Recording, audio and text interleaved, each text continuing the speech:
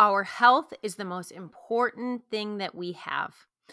And as a married woman of almost 19 years to my dear husband, Andrew, and mother of 2 boys and daughter of my dad, Bill, who's 81, I am acutely aware of the fact that men don't go into the doctor and they don't seek care. In fact, I have an uncle that saw the doctor once in his entire life and died at age 86 of a heart attack while he was climbing a mountain. Men typically have a hard time going into the doctor. And this podcast is for all of you women that care about the men in your life, whether that's your sons, your dads, your husbands, your brothers, your spouse, your partner. We are covering everything with Dr. Brahmbhatt, a urologist at Orlando Health. We're covering everything from steroid use to infertility, to depression, to prostate exams, to identifying any kidney problems, and what's the best way to see a physician. We are covering the gamut. Dr. B is incredibly approachable, relatable. He makes things funny. And the reason I had this podcast was for all of you ladies that are the caregivers of the men that we love. And it's good to recognize the symptoms, and it's good to be encouraging to our men that we love. With that, let's get into the interview today. You're going to learn lots, take some notes. I'm going to have all the show notes with the links of the products that he recommends, and as well as a link to follow Dr. B on LinkedIn and TikTok. And I just hope that you leave with some new ideas on how to incorporate health and wellness into the men of your life, into their lives. So with that, let's get into the episode.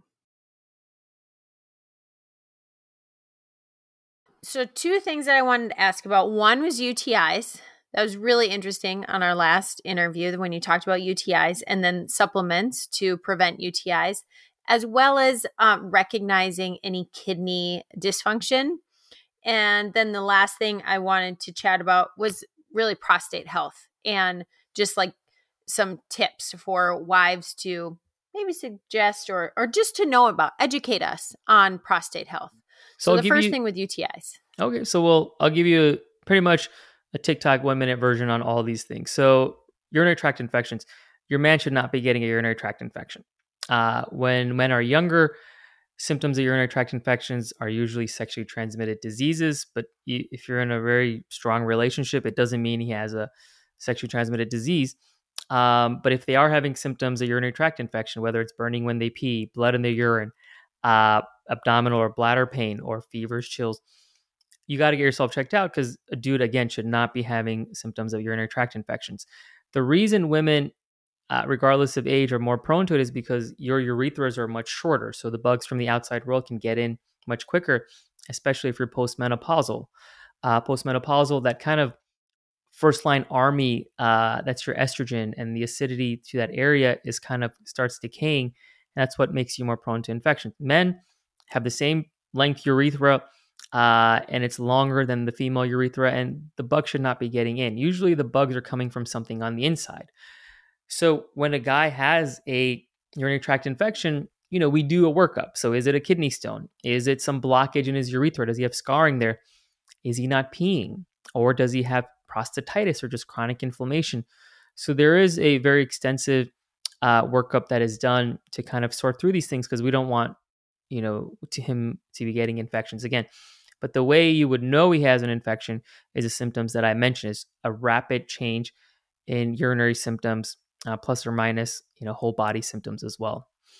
Really? Whole body symptoms of fevers, chills, fatigue. Okay. Now, if he's partied at a bachelor party the weekend before and Monday morning, he's having burning when he pees, it's probably because he's dehydrated. And if he feels like crap, it's probably because he hasn't slept. So, it can't be like a one-off thing. It's like, you would know. It's like he's been normal, hasn't done anything crazy, and then boom. So that's infections. Infections in men are treated pretty much the same way in women, initially with antibiotics.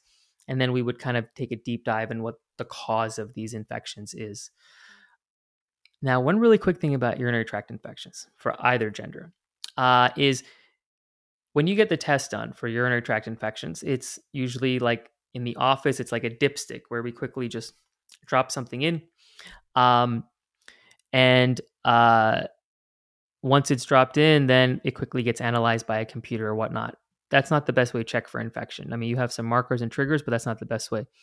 The best way to check for infections really is a culture where you actually have your entire urine kind of set up and cultured, and where they like take a deep dive and take a look at things. So that usually is the best way to, check for urinary tract infection. So, I have all these people that come in and say, "Oh, I got checked, blah blah, at my doctor's office, and I got an infection." I'm like, "How do they check for it?" And it's usually not checked the right way.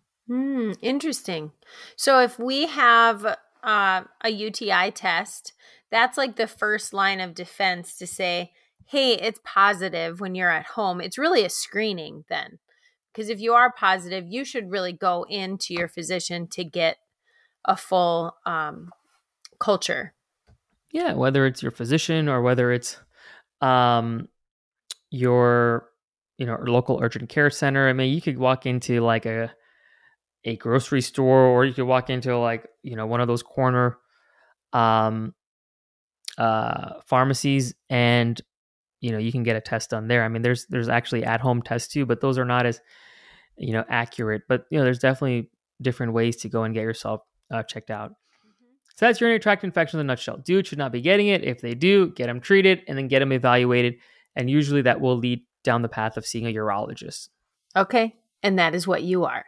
That's what I am. A human and plumber. What about the supplements of like a D-mannose supplement? Does that do any good?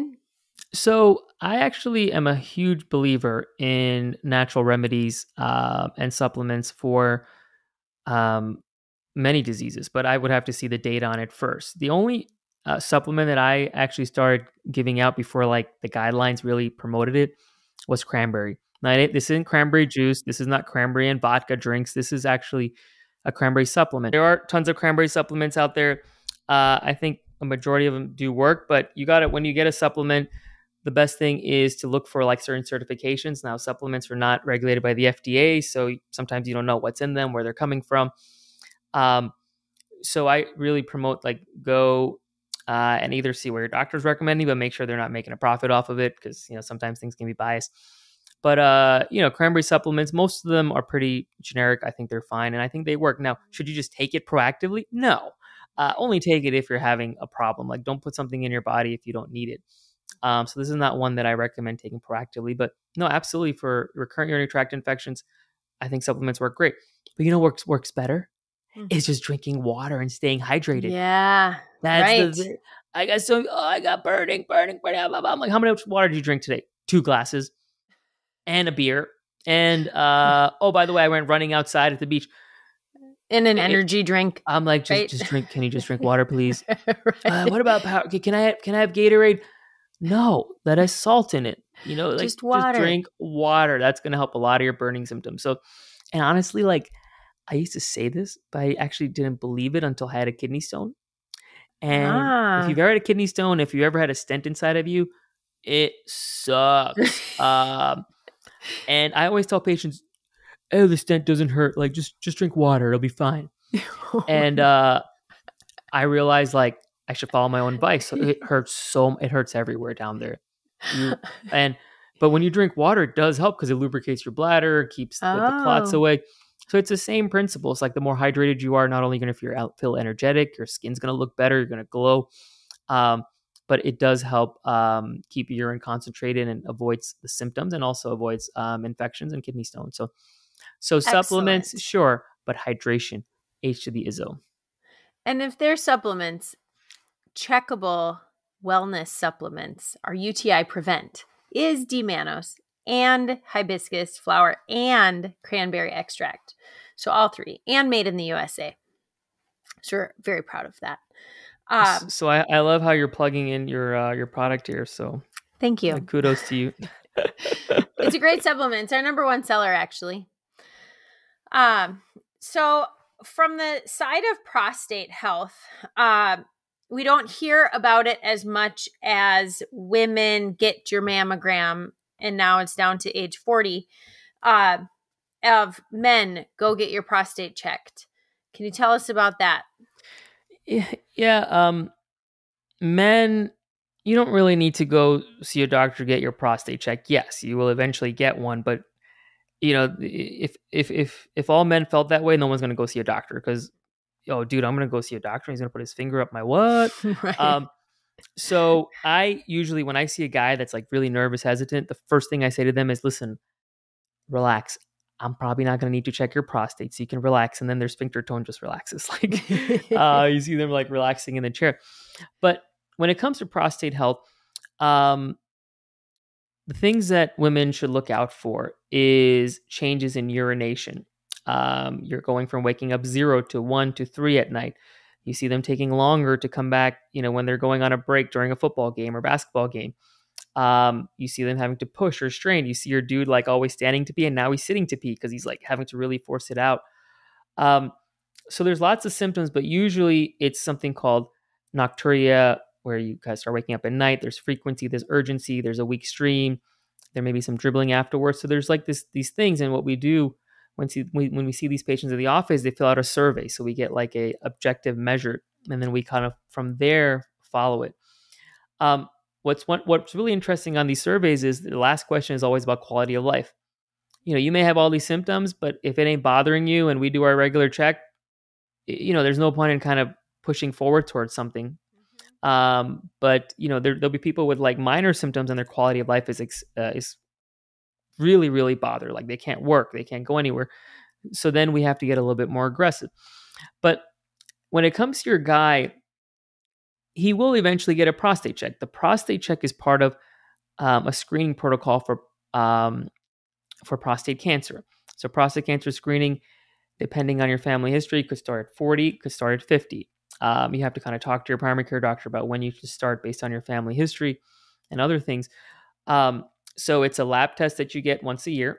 And you get it once a year because that's what insurance covers, unless you have another indication. But that's it, once a year. And then you'll get a prostate exam either now or in the future. I do it maybe once, and then I'll do it if there's an issue or suspicion. But really, the lab tests and everything else have gone so good that the need for that has gone down. So guys, don't be scared. Like that's not the first thing you're gonna get. But when it comes to your prostate, there's actually some really cool things you can do proactively to avoid having prostate issues. Those include having a normal weight, a good diet, exercise. There's been studies done, longitudinal studies, that people that lived in countries that had a very healthy diets, and then they moved to America, and they pretty much went from no prostate symptoms to now major prostate symptoms. So there is something within that prostate gland that can be affected by diet. But when you have issues, yes, there's medications and there's surgeries, but just like I mentioned cranberry for recurrent urinary tract infections, for your prostate, there's actually some really cool supplements out there. Now, if you're buying a supplement that you saw on an infomercial at 1 a.m. at night, and there's a celebrity promoting it, and you got to sign up for a 3-month plan, it's probably a for-profit gimmick. Most of these prostate supplements have a combination of things, but usually the main ingredient is saw palmetto. The issue with saw palmetto is, again, it's not regulated here, so you don't know exactly what you're getting. Most of what we get here is like the powder extract. The powder extract, you just don't know what the quality is. I'm a big fan of a company called Flamentum. So they actually it's made right here in my backyard in Florida, and it's a prostate supplement that's liquid extract. So in Europe, there were studies done looking at the powder versus liquid extract. The liquid extract has been clinically proven to be very strong towards relaxing your prostate, decreasing inflammation. In Europe, it's actually you need a prescription. You need someone like me to give it to you. Whereas here in the States, it's actually a supplement. So you can buy it on your own. So that is where you can be proactive. Like, hey, you want to do something beyond your vitamins? You can take a prostate supplement, no problem. I'm not recommending this in your 20s, but hey, let's say you're getting in your 40s and you want to do something that you can proactively actually do it. I, in my office, used to just watch these patients, but if they want to do something, I do something called active like management. So it's not really a bother, but I'm actively doing something for this that could become a problem. And prostate health is one of those things that I do with supplements in my office. That is so smart. That's actually promotes good health for my guy. Like, okay, you can monitor it. It's because a lot of times, I can't even tell, there's no effect, but they want to see, what's putting in my body helping me. And so you can help manage that. Yeah. And the cool thing about prostate supplements is most of the prostate medications do have some sexual side effects, whether it's loss of libido or retrograde ejaculation, whereas supplements really don't have that side effect. They may not be as good as medications, but hey, I think it's worth a try. Yeah. And I've become a big advocate since I've seen the benefits of recommending something like Flamentum to our patients. So it's pretty cool. I'm a big fan. I'm gonna link that to my. I'm gonna find them. Thank you. That's a very good tip. So the last thing that I wanted to ask you about was if the unrecognized, undiagnosed symptoms of depression in men, and what you see from a MD side, and how to recognize that and suggest to do something about it. So you did have a third question about kidneys, kidney damage, kidney failure. Yeah, I do. I just wanted to so good. Let's talk about kidneys quick. I thought this is going to be very quick. I know I'm taking too long here, but really quickly, for kidneys, there's actually two specialties that manage it. I'm the surgeon of the kidneys. If you have a tumor in their stones, and there's actually a medical subspecialty called nephrology, and they manage like the medical part of kidneys. So you work as a team. The best way to kind of screen your kidneys for like the big stuff is get a lab test where they actually check something called your creatinine and GFR, and they can actually see how well the horsepower of the kidneys is working. For other things for your kidneys, like whether it's a stone or a tumor, that all just kind of depends on what symptoms you have and whether you have imaging ordered, like whether it's a CAT scan, MRI, ultrasound. So a lot of these things get discovered incidentally in my line of work or emergently in the emergency room, where all of a sudden you're having some issue, you get a CAT scan, you find a stone, and then boom, you're in the operating room. So proactively, to really protect that kidney, whether it's from stones or medical disease, is really just protect your heart, really. And again, it's so boring, like exercise, diet, avoid salt. But it really is that easy. So that's kidneys in general. So you asked a question about depression in men. Quick question though about creatine. What if you do have a low? What if are your measures low? Are they high? You said creatine, and what was the other? Creatinine and glomerular filtration rate. So creatinine, your number should be low. Okay. And they check other things, BUN, creatinine, and other things, but your creatinine, your number should be low.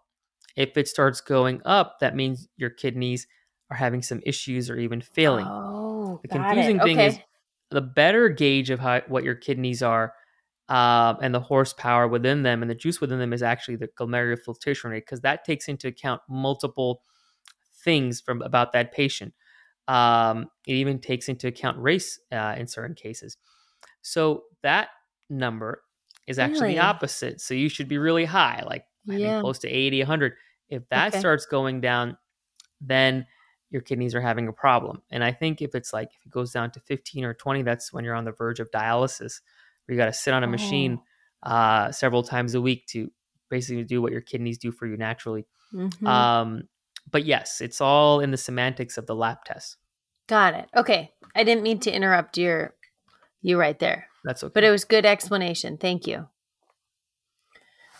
Now on to the depression question. I'm glad you're not going to use the video because I know it's cutting off here as I drink my Celsius here. Celsius, sponsor us. I do love Celsius myself, except I think I drank it on an empty stomach when I went to a yoga sculpt class the other day at 5:30 in the morning, and I thought I was going to pass out because my heart rate got so high. And it was 106 degrees. I don't know if you know this, but like when you drink these drinks where they say zero calorie and good for you and all these things, they taste great. But one thing you got to make note of is these things may taste great, but they can be very salty. So when you look at salt, it's not going to say salt on here. It's going to be sodium. So this one actually has 0 milligrams, which is pretty interesting. But maybe it's all in their proprietary blend. But Mm-hmm. you got to be very careful about that. So a lot of people think, oh, I'm eating healthy. I don't add any salt to my diet. Yeah. But then they're either drinking things or eating things out of a bag that have a lot of sodium to them. Mm-hmm. And that can cause blood pressure, kidney stones, etc. So, just be very careful. I think Celsius overall has a very good balance on everything. But a lot of these energy drinks do not. Yeah. Like the monsters with, or it's a Bang with creatine. Well, That's, Bang is really popular on TikTok. I mean, they uh-huh. pay all these influencers to drink it. I think Bang tastes pretty good, but if you Yeah. read it, it's like I can't even pronounce half the stuff, and I'm like, people are drinking this. Right. What people don't realize is and I used to be addicted to Diet Coke and Red Okay. Bull. Just be honest with you, as we go into our conversation about mental health, Mm-hmm. I used to drink 3 to 4 Diet Cokes a day. Yeah. Wow. And Diet, I'm like, oh, it's diet, Mm-hmm. but then you read the sodium and everything else. There's actually studies that show that, and that's why all these companies came out with these new versions of sodas, like Mm-hmm. Coke Zero and then Pepsi Yeah. Max. So, all these artificial sweeteners, we may think oh yeah, they're good for us, blah, blah. But these artificial sweeteners can actually change your appetite levels, but also it's been shown that they may not raise your sugars, but they can kind of alter, and I don't want to sound like an expert because I'm not an expert in this, but they can change the way your insulin metabolizes certain things where you can get, Oh. it's not really high sugars and diabetes, but you can get subtle remnants of that where, this may be triggering some bad things that may happen in the future. So you got to be careful, everything in moderation. But I used to drink a lot of this stuff. But then I started going on my fitness kick and switched to water. And now I'm down to one, maybe 1.5. So I still drink it. I'm not going to sit here and say I'm super healthy, whether it's a Diet Coke or something like this. But I do it in moderation. So, and what I was trying to get at is I got dudes coming in for low testosterone all the time. The reality is their body has become so, is it tolerant or intolerant, where they're drinking so much Bang and all these monster drinks. Oh. Yeah. So your body's used to constant amount of caffeine and taurine and all these things are supposed to energize you. But then you need more and more and more and more and more. So of course you're crashing, at night after your 7th thing, or of course that the next morning you feel like crap because you're not going to get anywhere until you drink 2 or 3 of these. So that's one of the hardest conversations. Hey, you don't really need testosterone. You don't even need to lose weight. You just got to get off your caffeine kick. Because it's hard, because I think, people do get kind of addicted to some of these things. But I think you got to be careful with how much of this stuff you're putting in. Yeah. So I don't even know what your question was. What was your question about depression? I'm depressed because I Yeah. forgot your question. So No, I think depression in men, last time we talked to you had said that it goes undiagnosed and that there's a large percent of men that are depressed, and things that we can look for, and really what's the best. I feel like I know you're going to say diet and exercise, because doesn't it help with everything? But but in this case, I think it's more a mental connection. So it's about communication.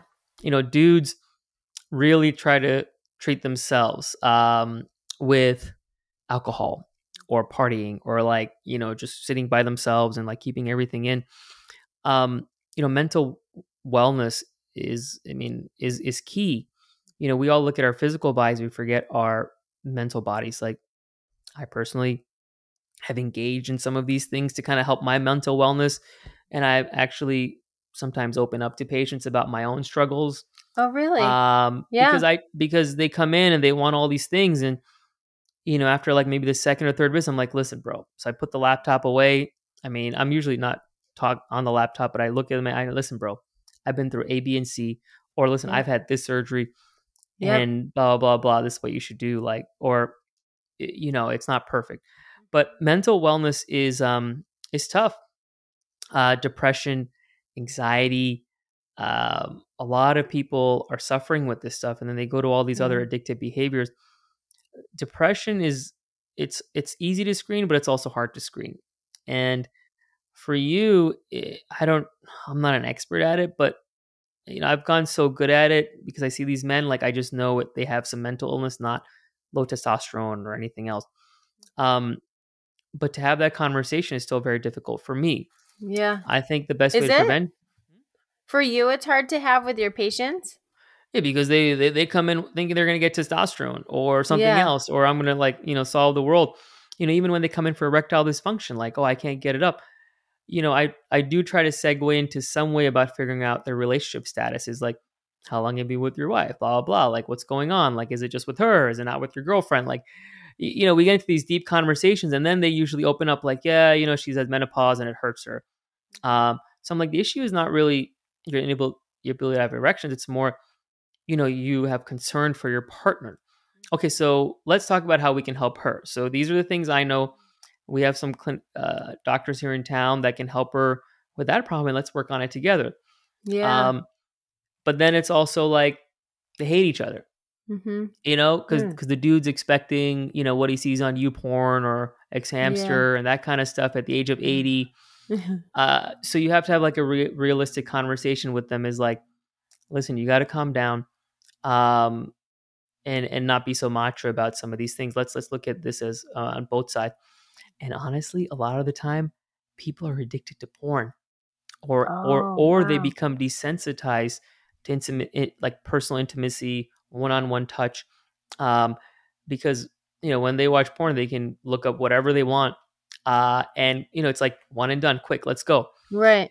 Whereas the other way, you gotta buy some flowers and you gotta like do foreplay, and you gotta do all these other things. So it's sometimes a lot of work. But I always tell them, like, listen, you gotta stop watching that stuff because that's not reality. Yeah. So all these things coming together, so good. I think it all is also part of that mental part, is because we can become addicted to certain things, or we kind of go to other avenues to kind of just get away from our reality. Yeah. And what I've learned over the past year, 2 years, is you just got to face your reality. It's hard, but you got, as a guy, you got to face your reality. Like, this is what's wrong, and the wrong is in me. Or if the wrong is in someone else, what can you adjust or change, or how can you just get rid of that person in your life, like, so that you kind of stay on track. I think men, whether they like to admit it or not, are actually very influenced by their social circles. Like, we see all these videos of little girls like, Justin Bieber and all these things. But I think men are even more influenced by social factors, but they're just not, open about it. So yeah, they have an ego that tells them can't admit that. Yeah. Yeah. Are you talking to me personally, or? No, I have two teenage boys, and I realize one of them is more influenced than the other. Oh, really? Okay. By like impressionable. And Mhm. like this morning, I said he skipped a class yesterday. He said, "Oh, well, my friends were going to Starbucks and driving around. It was a nice day, so I skipped ceramics." I'm like, "You said that you weren't going to skip any classes, and then you skipped." Yeah, but So mom, it's ceramics. Like, who puts their kid in ceramic class? Like, my oldest Will it's his best class. He is a beautiful. I'm going to send you some pictures. And Will's a stud. Like, Will's my guy that wanted to take so steroids. Like, he can bench 250, and he is really good at throwing on the wheel. Yeah, but maybe he wants to do steroids, but not ceramics. But you're forcing him to do one or the other. So, no. All jokes aside, I think it's good to be like, engaged like that. Yeah. I think guys, I don't want to say ceramics is feminine. That is not the case. But I think guys should be more accepting of kind of doing whatever they want. All because you like something doesn't make you a certain way or give you a certain title. I wear pink shirts all the time. Like, people used to make fun of me, like, in high school. Like, it's like, but I've You're a always Jersey embraced, boy in a pink shirt. I've always embraced my true self. And I think more guys should do that. Like, just be you.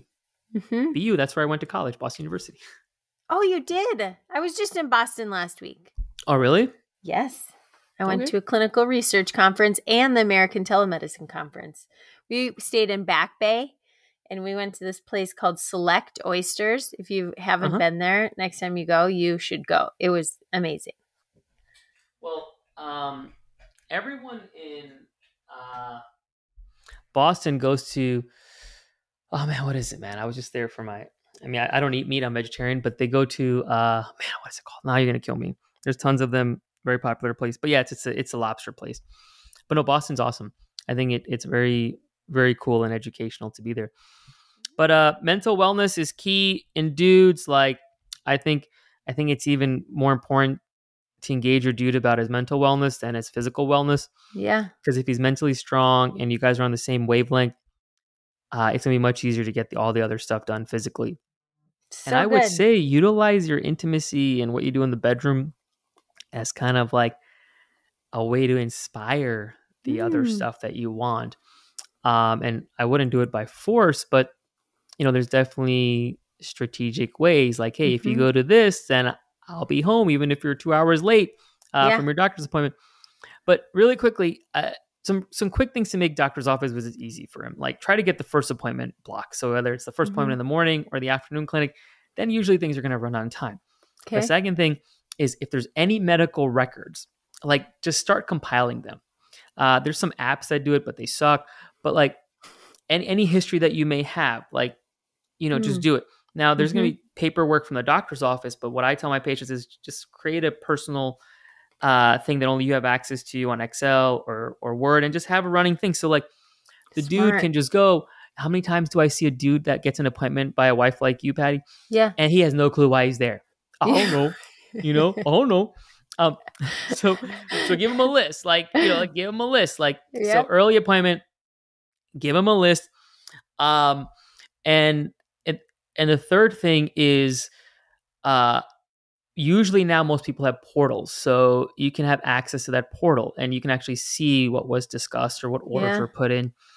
And so then you have kind of the back. Now, you're not snooping or anything. Obviously, you would get his permission. I'm sure they're going to be fine. But if you have that, then you're kind of like engaged. Sometimes I feel like it's how we like engage my kids in school. We know certain things, but we give them an independence. But the thing is, once he gets started on this track, you can probably just let go and he'll thrive, because you'll see how easy it is. But you got to kind of set him up for success. Yes, those are great tips, and to make it's getting out of their comfort zone and to make it more comfortable and smooth sailing for them.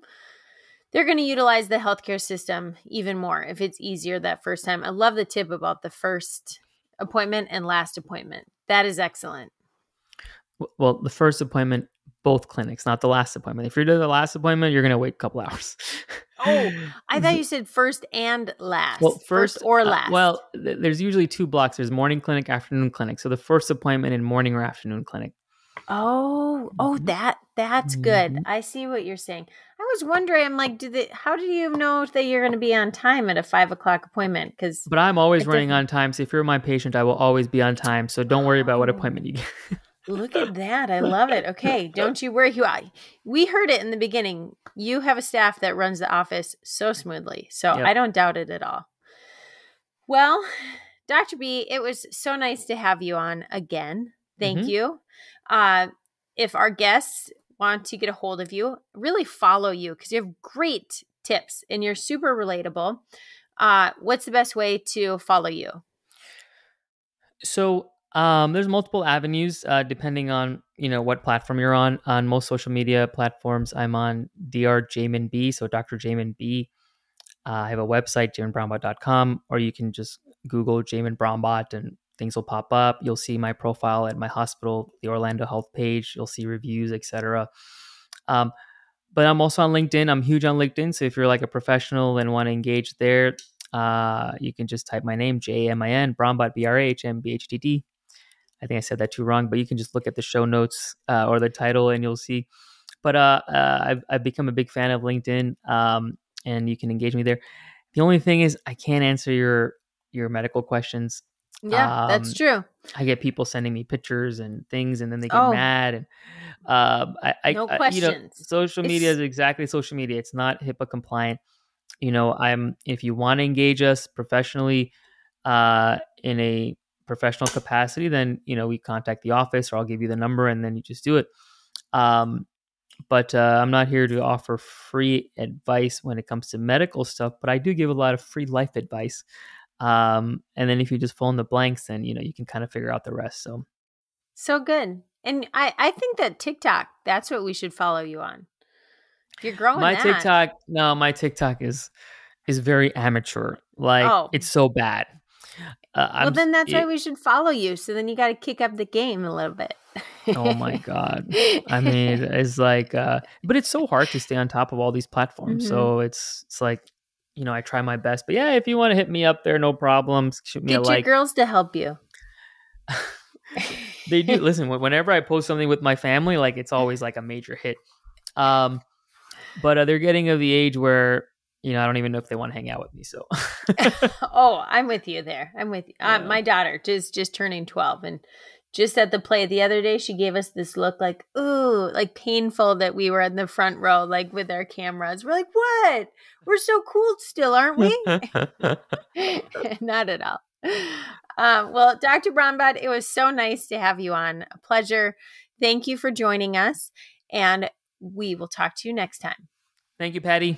Have a good one.